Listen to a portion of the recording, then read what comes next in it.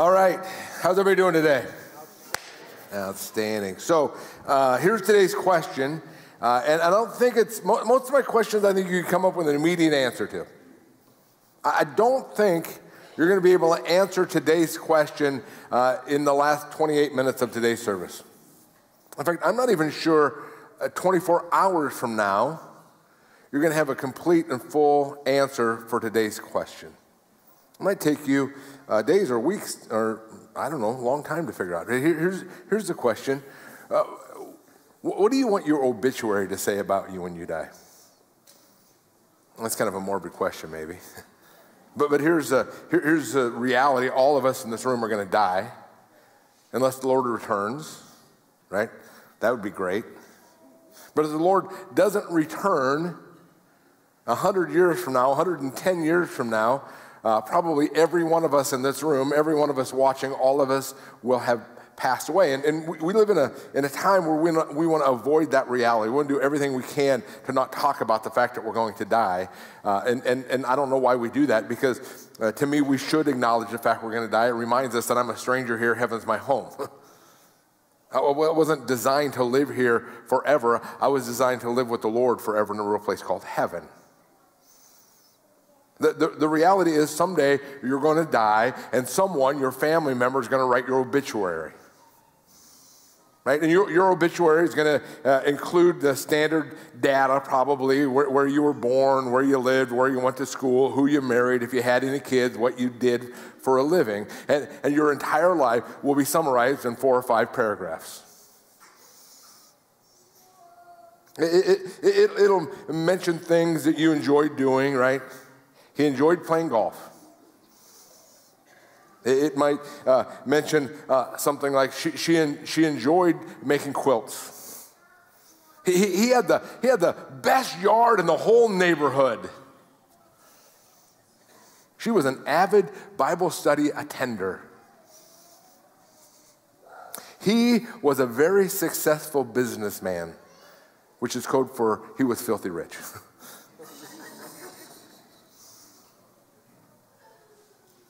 What's your obituary going to say? When your entire life is summarized in 250 words, what do you want those words to be about you? What do you want them to say about what was important to you, what you were ambitious to achieve in your lifetime? This morning, I brought some pictures with me. I did some Google searching. According to Google, these are some of the most beautiful natural formations in the planet. This first one is Vermilion Cliffs in a national monument in Arizona. Anybody ever been to this national monument? Anybody ever been there? Nobody's ever been to this one. We're in Nebraska. How many of you have been to Iowa? Anybody ever been to... Goodness, I don't know what's wrong with you guys, right? I love this, right? It looks like the rocks are water, right? It looks like they have motion to them. That's a stunning natural formation. How about this next one? This next one is actually in the Sahara Desert in this place. I don't know how you pronounce that name, but here's the interesting thing about this. To really enjoy or understand the beauty of this, you need to take it from a plane 30,000 feet from outer space, because it's 28 miles across. This formation from one side to the other side is 28 miles, called the Eye of the Sahara. How about the next one? The next one is called the Giant's Causeways. It's in Northern Ireland. And there's 40,000 of these 5-sided or 6-sided shapes, all this whole island out here. They're so similar to one another, it almost looks like it's man-made. But it's a natural formation. Or how about this last one? This last one is back here in the United States. This is Bryce Canyon National Park. Has anybody been to this national park? And you go, thank you. We got some people who've traveled to Utah. I'm glad to see Nebraskans get out once in a while, right? Stunningly beautiful. I would imagine this is early in the morning or late in the night as the sun's rising. You see the different colors in the sediments in the rocks there. The question is, how did these formations come to be? And I think all of us know enough about science that over time, erosion using wind and water caused every one of these rock formations to form. Here's the point of today's sermon. Every one of us in this room, every one of us watching, Pastor Lee and all of us, like these rock formations, are being transformed and formed into something or someone.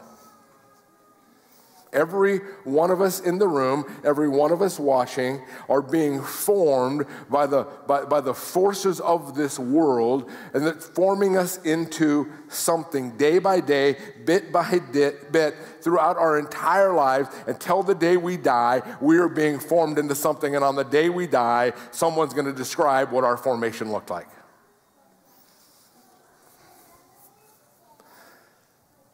Everything in our life forms us, and don't overlook that reality.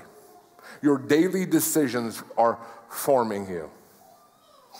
Your childhood hurts are forming you. Your habits are forming you. Your relationships are forming you. Your attitudes are forming you. The question is this, is what are they forming you into?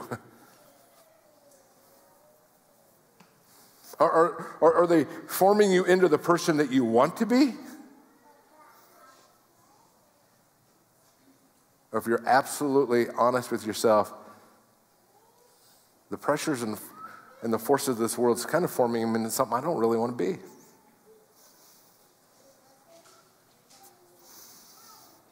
How would your friends describe you right now?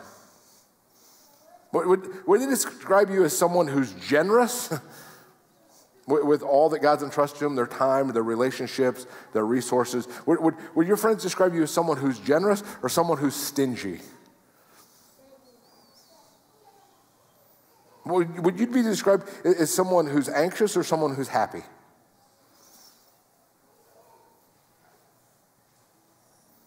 Would you be described as someone who loves life or someone who's living life? What is it that you are being formed into? And here's what I want you to know, that all these things that are forming us, the good, the bad, and the ugly, all of us have experienced, in some ways, the same things. And so even the bad things can form us into something beautiful. Or vice versa, the good things can form us into something that's not so beautiful. Martin Luther's his experience in life formed him into what he became, a reformer of the Christian church in 1500. But similar forces formed Hitler into the guy that he became. There were forces that formed Mother Teresa into the person that she became, willing to sacrifice her life in the slums of Calcutta. And very similar forces formed the mean old man who lived down the street when you were a little kid. All of us have forces forming us, good forces, bad forces, indifferent forces.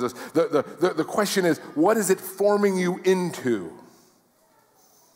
Someone you want to be, or someone you really don't want to be? Our fifth characteristic of serving today is ambition. And it follows these other ones here: attitude and availability and action and ability, and today, ambition. Ambition is described this way. It's a strong desire to achieve something. A strong desire to do or to achieve something that often takes determination and hard work. What are you ambitious about? Here's what I'll tell you. There's a connection between what you're ambitious about now and what your obituary is going to say the day you die. They kind of line up. And if you want to know what your obituary is going to say the day you die, look at what your calendar and your checkbook says today. Because that also gives me a hint of what you're ambitious about. What do you think if they would have written obituaries 2,000 years ago? What would Jesus' obituary have said? What would have been the 350 words that would have described Jesus' 33 short years on this planet? There's lots of passages, I think, right, that describe Jesus' life and what he was like. One of them is in the Gospel of Matthew, in the 20th chapter. Matthew 20:28, Jesus writes these words, "Just as the Son of Man did not come to be served, but to serve, and to give his life for a ransom for many." What was Jesus ambitious about? Jesus was ambitious about people who were lost and were hopeless. That's us. Jesus was ambitious. He was determined to create a way for us, even though it was going to be hard work, including a cross. Jesus was ambitious to create a way that sinners like Pastor Lee, like sinners like us, like sinners like you watching, that we might have a way to be with him forever in a real place called heaven. That was Jesus' ambition. There's a passage in the scripture that says Jesus set his face like flint towards Jerusalem. He was ambitious to go there and die on a cross. There was nothing that was going to stop him, because he loves you. He loves you. He loves me. There's a passage in the Gospel of Luke in the 19th chapter. Jesus is having a conversation with a guy named Zacchaeus. And you might remember the story. Zacchaeus was a wee little man. A wee little man was he. Remember the little song you learned in Sunday school maybe? Right? So Zacchaeus was a tax collector. And the tax collectors were typically Jewish people who worked for the Roman government. And so as we read the Gospels, we'll hear sometimes the religious leaders and the people of Jerusalem lumping tax collectors and sinners together because they hated tax collectors. Not the way that you and I hate paying taxes. They hated tax collectors because in their mind they were traitors. They had sold out their own people. They were working for the enemy. And not only were they working for the enemy, but in many cases, a tax collector would collect the taxes that he was required to collect to pay to Rome, and then he would collect a little bit more to line his own pockets. And tax collectors, because of this, not only were hated, but in many cases became incredibly wealthy. And so in Luke 19, we hear about this tax collector by the name of Zacchaeus. And Zacchaeus, his life isn't becoming the kind of life he wanted. Even though he's probably incredibly wealthy, there's still something missing in Zacchaeus' life. There's something that's not there. There's a lostness. There's a hole. There's an emptiness. There's a sense of not being fulfilled, even though by every major human standard, he had probably achieved everything he had ever longed to achieve. You ever felt that way? And so one day as Jesus is coming by, Zacchaeus climbs up in a tree. And as Jesus gets close, in Luke 19, we hear this conversation between Zacchaeus and Jesus and Zacchaeus. And Zacchaeus is invited down from the tree by Jesus. And Jesus says, "Oh, and by the way, Zacchaeus, I'm coming over to your house for dinner today." And in Luke 19, 8 and 9, we read these words. But Zacchaeus stood up and said, "Lord, look, Lord, here now I give half of my possessions to the poor. And if, wink, wink, if I've cheated anybody, I'm going to pay them back 4 times the amount." And Jesus said to him, "Today salvation has come to this house because this man too is a son of Abraham. For the Son of Man came to seek and to save" what? Those who are lost. What was Jesus ambitious about? Jesus was ambitious about people who were far from God. Guys like Zacchaeus, who realize they're lost and think there's no hope for them, or are so content with their life they don't even realize how lost they are. Jesus is ambitious for them, and he's willing to do the hard work necessary for very lost people to realize that they are invited back home into the Father's house. There's another story of a conversation that Jesus has with another tax collector. This guy's name is Matthew.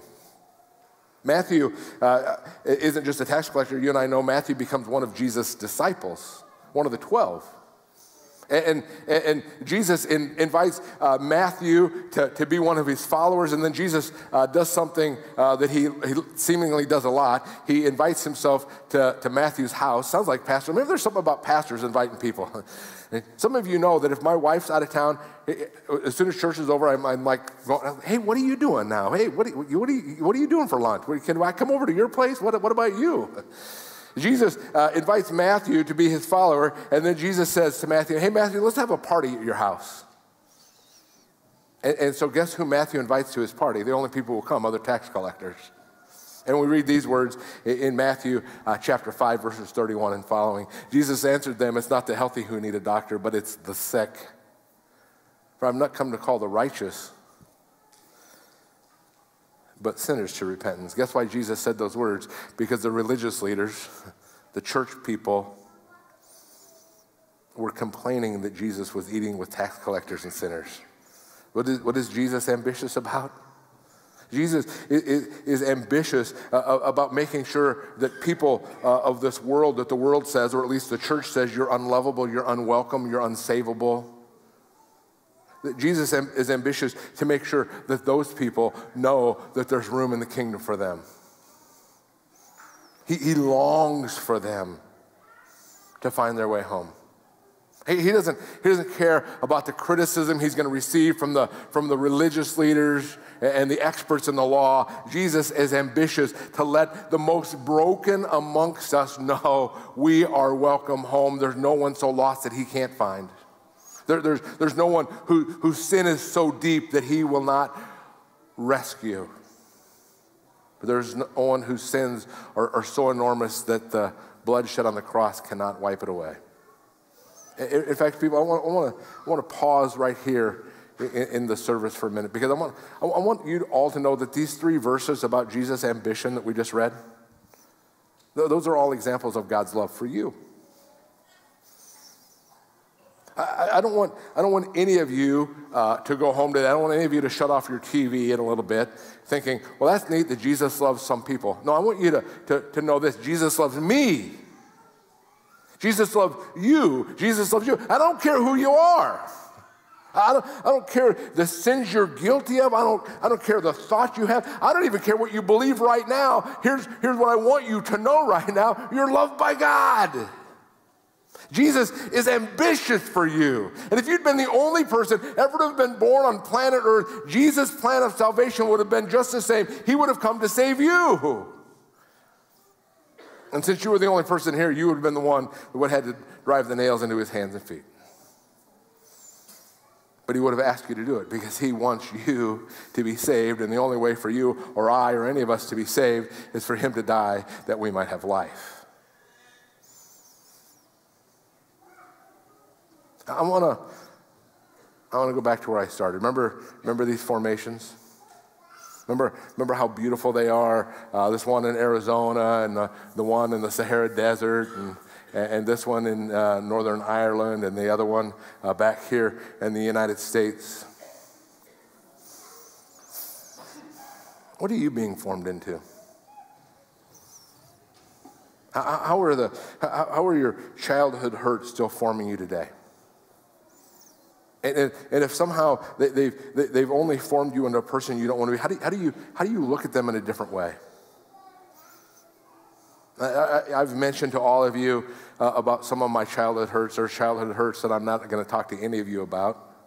But I've shared with you some of my childhood hurts, and I would never wish them on anybody. But miraculously, God used them to help me become the person I am. Right? I would not encourage anyone to get kicked out of 2 colleges in 12 months. That's not the way to earn a degree. But somehow God used that to form me, to shape me, to mold me into the person I am today. And so, again, the question is, how is God using the good, the bad, and the ugly forces in your life to form you into the person that you want to be? Your attitudes and your relationships and your childhood hurts and your daily habits. Here's what I want you to know, that in and of ourselves, those things are probably most often going to form us into something that we don't want to be. And it's only the power of God's Holy Spirit that can use those forces to make us into something beautiful. And not only does the Holy Spirit use those external things, but the Holy Spirit uses things like Sunday morning worship. Right here, right now, God's Holy Spirit is shaping you and forming you and transforming you into the person that he wants you to be. And I hope the person that you want to be. And here's my prayer, that this transformation doesn't just happen for the hour that you're here, that God's word and the Holy Spirit actually goes with you throughout the week. And as you continue to think about God's word, the Holy Spirit is continuing to transform you. The Holy Spirit uses the sacraments. So the Holy Spirit uses your personal study of God's word. The Holy Spirit uses prayer to transform you. He uses your friends and your neighbors as you gather together to study God's word. God's word is used by the Holy Spirit to transform us into not only the people that we want to be, but folks, even more importantly, the people God wants us to be. The people that God has called us to be. The very sons and daughters of God, who have been entrusted with the greatest message in the world. There's hope for sinners.